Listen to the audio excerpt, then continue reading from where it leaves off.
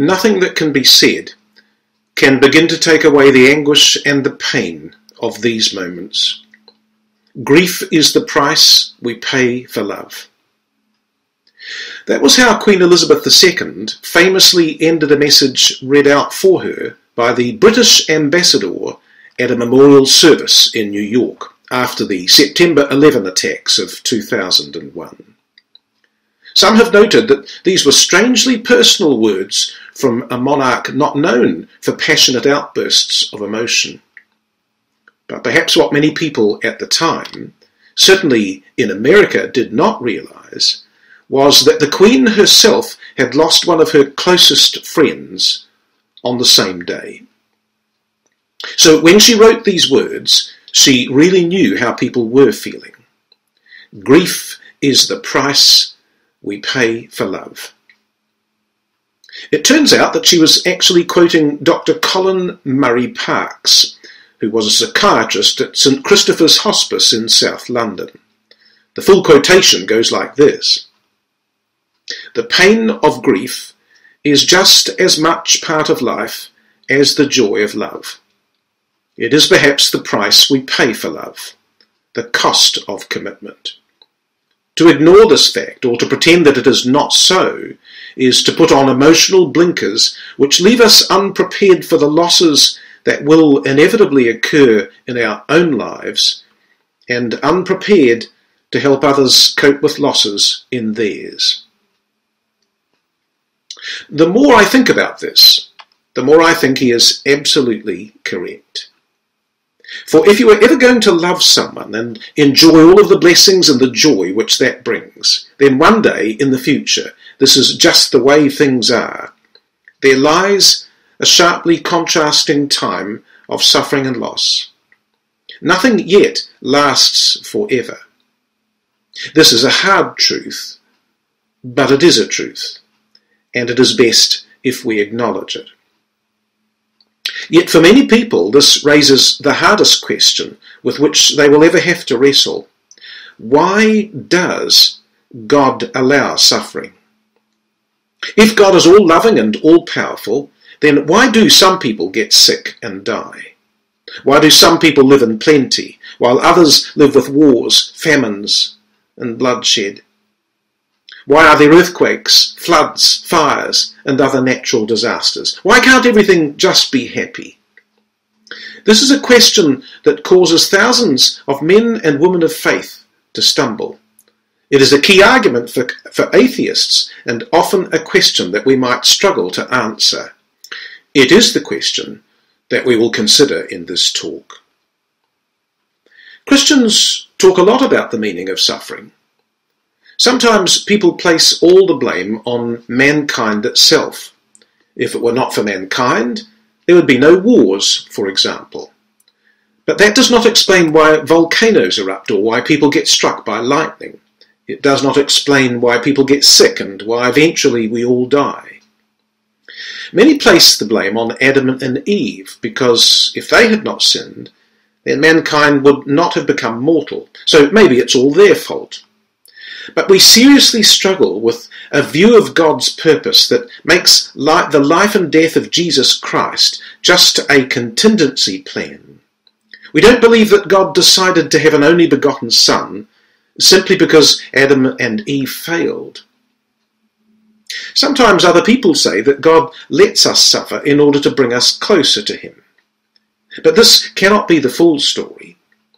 Would you ever let your own children suffer terribly when you could effortlessly save them, only because you wanted to have a closer relationship with them? In any case, none of these ideas explain why God, who knows the very end from the beginning, would give Adam and Eve a test in the garden that he knew they were going to fail. If he had to give them a test, and he already knew beforehand what the outcome was going to be, then why not give them a free will test that he knew they would pass? And even if they had passed, presumably one of their children, at some stage in eternity, was going to fail eventually. What is more, Are billions of human deaths and untold, unimaginable suffering really a fair consequence of one man in some garden eating a piece of fruit one day? Does that punishment really meet the crime? I suppose all of these are reasons why this is a question. But what if the answer were not so hard after all? In fact, is it possible that God has left the key to all this right in front of us all along? Maybe, just as the Queen hinted, the power lies in the contrast. Grief really is a price we pay for love, and for a very good reason. What this study proposes is really very simple, and the point is this. Most of the big things in life we understand through their opposites. Let us explain. When you were a child and you were learning about up and down, did you learn about them one at a time, maybe up one week and down the next? Or did you learn about them together, both at the same time, the one in opposition to the other? We're going to suggest that it was the latter, because what does up even mean if you don't know what down is? This is what we mean when we say that we often learn through opposites. Or imagine that you live in a make-believe world where every single sound is at 60 decibels. Do you think that you're going to understand what loud and soft are? Or if the temperature were always 40 degrees day and night forever, would you really understand the difference between hot and cold? The answer, of course, is no. Of course you wouldn't, because we can only understand these and many other basic concepts through their opposites. The interesting part comes when we take this idea a little further and apply it to the character of God. For the Bible is clear that the overall purpose of God with the creation, his master plan behind everything, is to fill the earth with a family of sons and daughters who have developed his character like children who copy a father. If we understand that most of the big things in life are learned through opposites, then how are we going to learn about God's character and so fulfill his purpose? To answer this question, we do well to consider Exodus 34, verses 6 and 7, which famously lists for us some of God's attributes.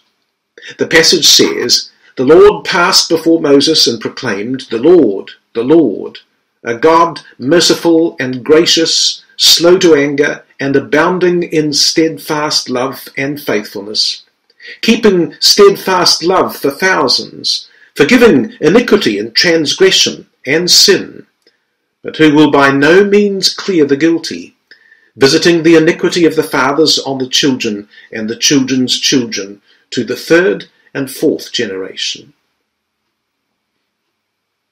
The first of God's characteristics here is mercy.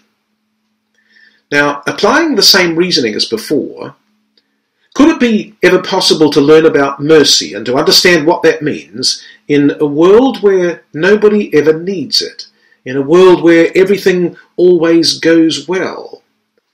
And the answer is, no, it wouldn't be. How could anyone possibly learn about mercy if nobody ever saw it, if nobody ever gave it, or nobody ever needed it? That would be like trying to understand hot and cold in a world that was always at 40 degrees. It would not have any meaning at all. Or what about the second of God's attributes in this passage? Grace. Here again we have the same dilemma. How could anyone ever learn about grace if nobody in the history of humanity had ever needed it? What exactly would it mean to be kind to someone if every last person whom you had ever met had always been completely satisfied anyway? Where is the good in a cup of cold water if nobody has ever been thirsty? And of course it's the same answer, that the concept of grace is also left utterly without meaning unless sometimes people actually need it. We could repeat these ideas for every one of the other attributes of God in Exodus 34 that define who he is: slow to anger, loving, faithful, forgiving, and just. How can you be slow to anger without a cause for anger? How can you learn about forgiving iniquity and sin if there is no iniquity and sin? Or if there were not the possibility that we might not forgive somebody? None of these qualities mean anything at all without their opposites. Just as we suggested, the power is in the contrast. For good to have any meaning at all as good, then there must also be evil, at least for a while. We've made a strong case that in order to learn about God's character, we must also experience bad times as well as good. Because what does mercy mean if nobody ever needs it? If we want to appreciate the shiny side of life's coin, then we need to see the rough side too, because it's only the contrast that gives either any meaning. That just seems to be the way things are. This all has the ring of truth. But we can do much, much better than just a little thought experiment. In fact, this contrast between good and evil, suffering and joy, has always been at the heart of God's message, and has always been inevitable. In fact, it's the very first theme of the entire Bible. Genesis chapter 1, and from verses 1 to 5, it says, "In the beginning God created the heavens and the earth. The earth was without form and void, and darkness was over the face of the deep. And God said, 'Let there be light,' and there was light. And God saw that the light was good, and God separated the light from the darkness. God called the light day, and the darkness he called night. And there was evening and there was morning, the first day." So we see that the very first thing God does is to separate light from darkness. It is a contrast. And because the light is called good, and the light is separated from the darkness, then it seems that by verse 4 of Genesis chapter 1 there is already an implied contrast between good and evil. Just as darkness is by opposition what gives meaning to light, so evil gives meaning to good. Of course, in hindsight, we know that this contrast is going to be the grand overarching theme of the entire Bible, this separation between light and dark, good and evil. The one has always defined the other, right from the very beginning. This idea of separation and contrast continues to develop as a key motif throughout the early chapters in Genesis. In Genesis chapter 1 verse 7, the sky is separated from the sea. And in Genesis chapter 1 verse 9, the land is separated from the sea. But the climax of this idea takes shape in the form of a very special tree mentioned in Genesis chapter 2 and from verses 15 to 17. The Lord God took the man and put him in the Garden of Eden to work it and keep it. And the Lord God commanded the man, saying, "You may surely eat of every tree of the garden, but of the tree of the knowledge of good and evil you shall not eat. For in the day that you eat of it, you shall surely die." So in the Garden of Eden there was just one tree from which Adam and Eve were not permitted to eat, the tree of the knowledge of good and evil. And the implication was that as soon as you ate of its fruit, you would understand both good and evil, clearly intended here as a contrast. However, with regard to this contrast, there is a simple observation that we can make, which seems to be supremely important, so obvious that if we're not careful, we might not see it at all, that there was just one tree of the knowledge of both good and evil. You might have thought that God would have created two trees, one for the knowledge of evil, which would have been forbidden, and the other for the knowledge of good, which God would have encouraged Adam to eat from. But he did not. There was just one tree, which taught about both good and evil. Why would God want to limit mankind's access to the knowledge of good as well as of evil by putting this one tree out of bounds? Didn't God want Adam to know about good? After all, by this stage, we've already spent the first chapter of Genesis reading about how good creation was. So why forbid Adam and Eve to know about good? The answer lies in the fact that there was just one tree, for there is no such thing as knowledge of good without knowledge of evil. They must go together. Do you see how this is the same lesson? Just as we can comprehend light only through darkness, or hot through cold, or loud through soft, so we can only truly understand good by contrast with evil, in exactly the same way as these are the concepts that we've considered before. There is no other way that God can teach us this. The joys in your own life are your joys only because your trials have been your trials.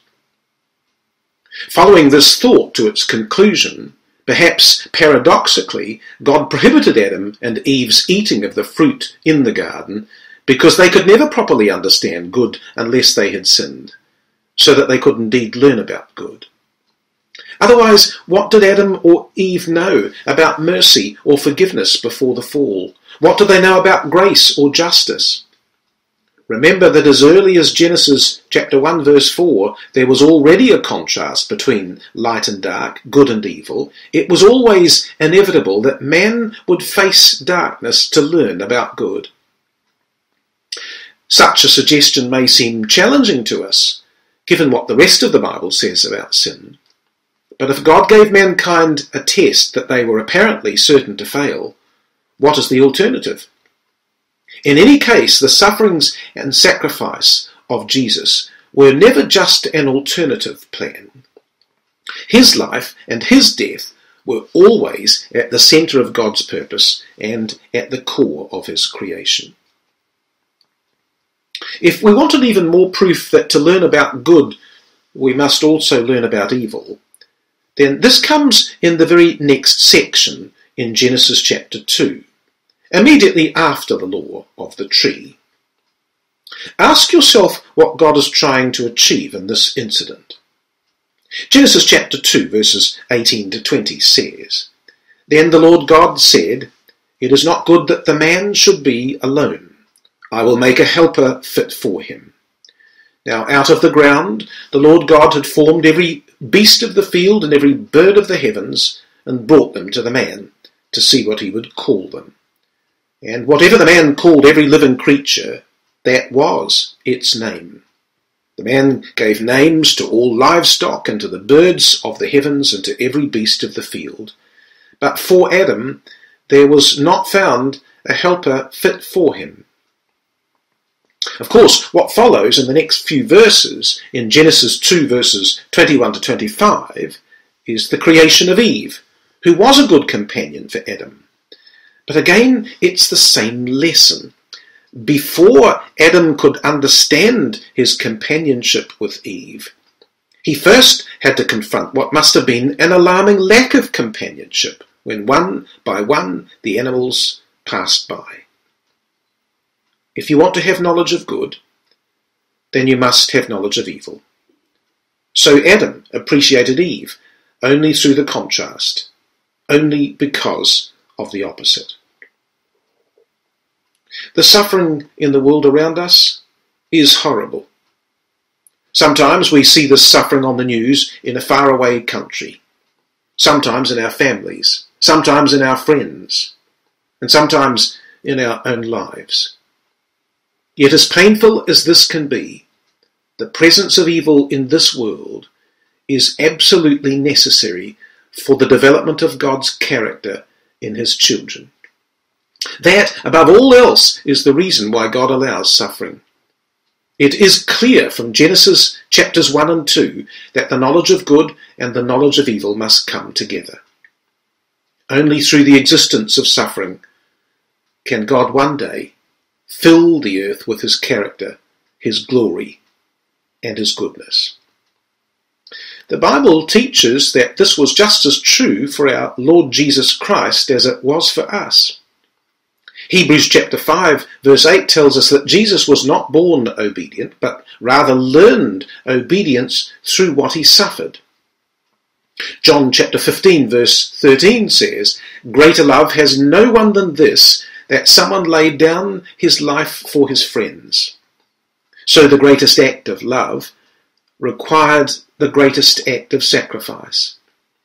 Or again in Hebrews chapter 12 verse 11, "For the moment all discipline seems painful, but later it yields the peaceable fruit of righteousness to those who have been trained by it."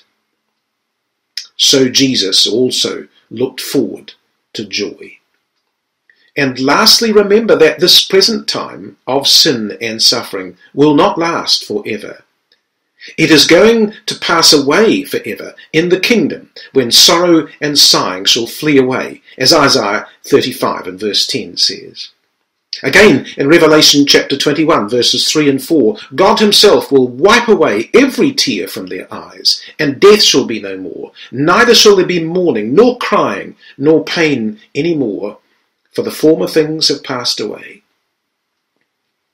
A favourite image, especially vivid, in the book of Psalms, Psalm 126 verse 5 says, "They that sow in tears shall reap in joy."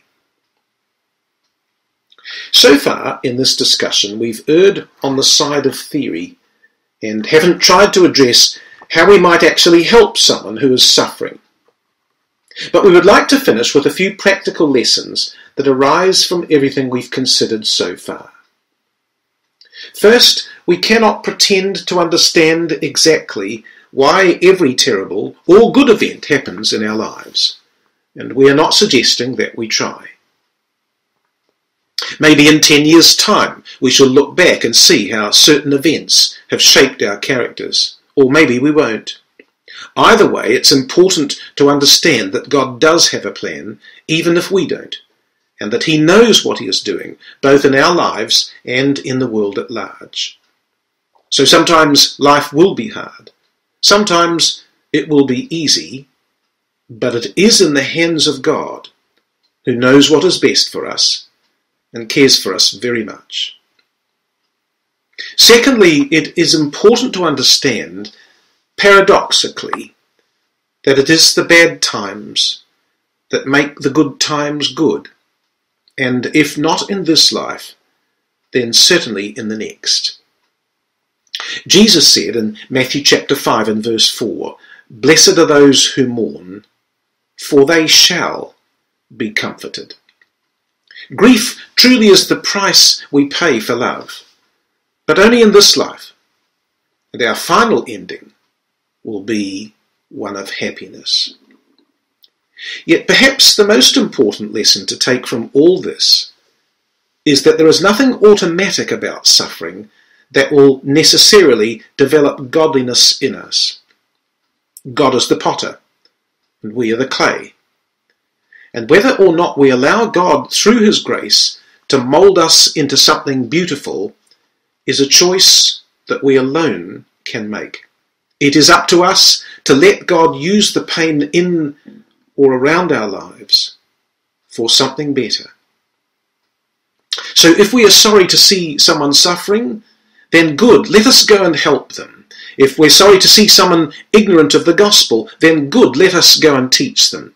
And if we are sorry to be suffering ourselves, then at least, even if in hindsight years later, let us try to grow from the experience.